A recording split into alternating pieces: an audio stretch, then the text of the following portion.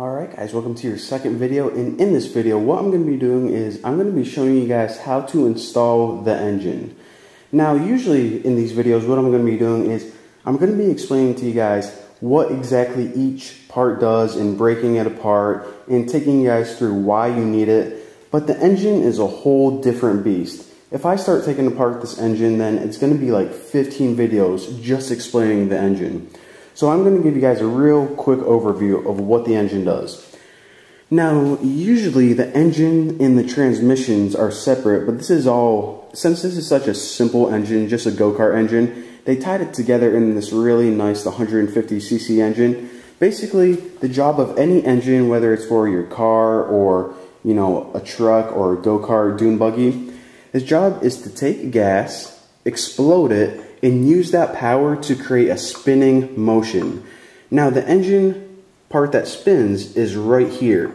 Now the reason that you need to create a spinning motion is, of course, that gear right here is going to be connected via chain to this gear on my rear axle.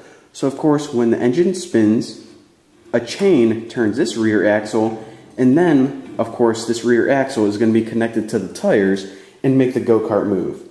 So that's the basic of, you know, how you can use gas to make a go-kart move through the engine. Now before I bolt this on, let me go ahead and show you guys where I'm going to be mounting this onto the engine.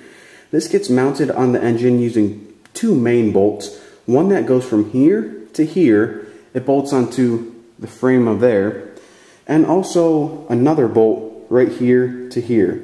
So two heavy-duty bolts make this engine mount on the frame, because of course you need to mount it on somehow so it doesn't just, you know, fall over.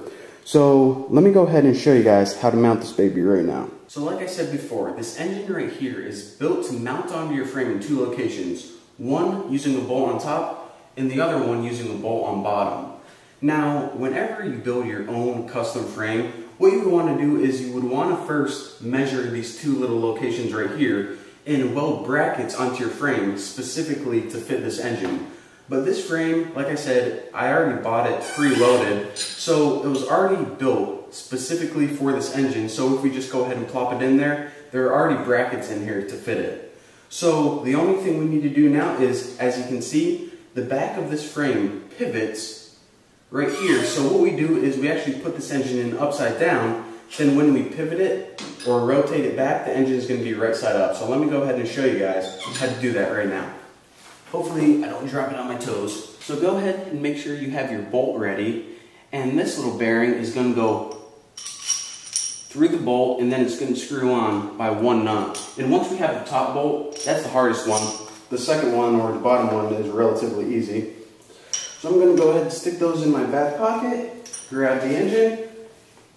And another thing, you also want to make sure that there is no oil in your engine, because if you already put engine oil in, then it's going to leak all over the place whenever you put it upside down.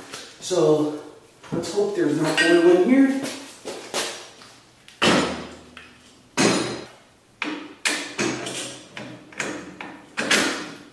So right now, as you can see, I already slid the bolt through the bracket on the frame, the bracket on the engine, and also that tube that came with the bolt.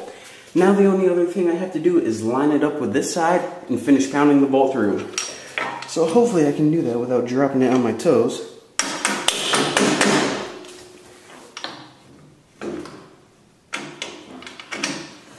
So there we go, right there. The top bolt is all the way through. Alright, so now that top bolt is on there nice and snug, now we can get to the easier part. Now that I don't have to do any more heavy lifting, we just have to line up this bottom bolt, and then our engine will be mounted. So hopefully this bottom is a little bit easier. To find the hole. There we go. There's one side. Might have to grab the old trusty hammer. Yep.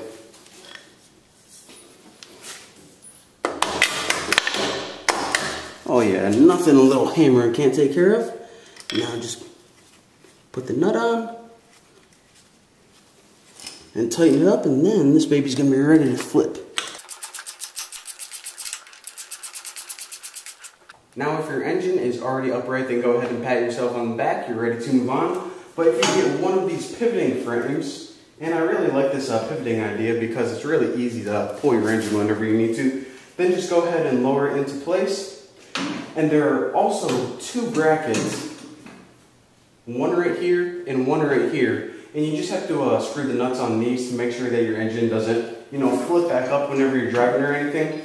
But just go ahead and tighten those two secure brackets, and once you do that, you're ready to move on to the next step. So congratulations, your engine is now installed. I'll see you guys in the next video.